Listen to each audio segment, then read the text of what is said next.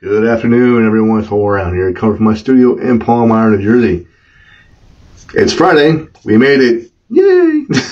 I want to take a few quick minutes to talk about this movie. It's called The Accursed. I came across this gem on one of my favorite websites, and I didn't know what to expect at first because it did come out this year, and I've never heard of it. So, what I took from this movie is that don't ever piss off a Romanian gypsy. Just saying. Especially one who has a family curse.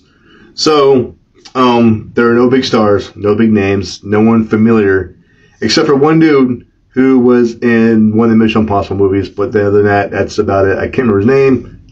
Sorry, I'm so sorry.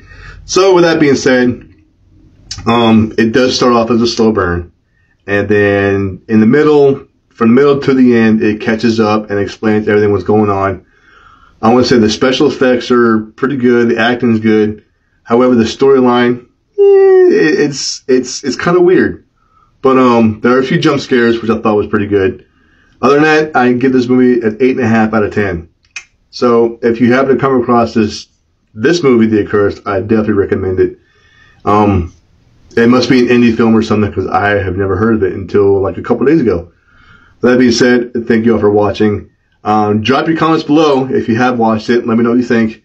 And maybe we can collaborate on this movie and see if we have anything to agree or disagree on.